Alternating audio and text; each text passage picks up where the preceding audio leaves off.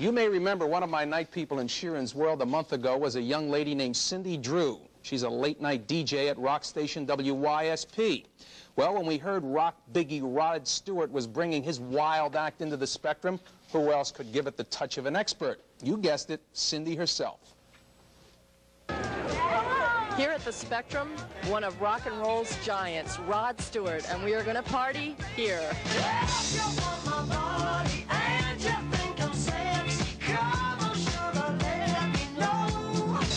19,500 fans paid $10 a ticket to see Rod Stewart's only appearance this year in Philadelphia. His latest album, Blondes Have More Fun, has sold over 1 million copies, thanks to Do You Think I'm Sexy, a song with catchy lyrics that's captured both the rock and disco audience. If you want my body and you think I'm sexy. I really enjoyed your new album, and especially the lyrics of Do You Think I'm Sexy.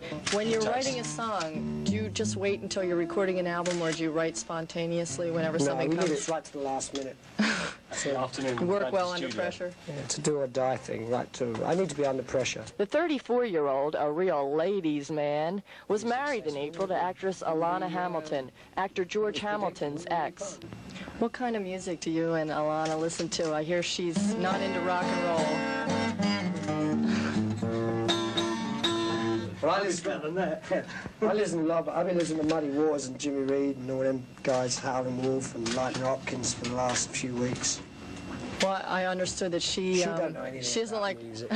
On stage, he is a charismatic performer in complete control of his audience.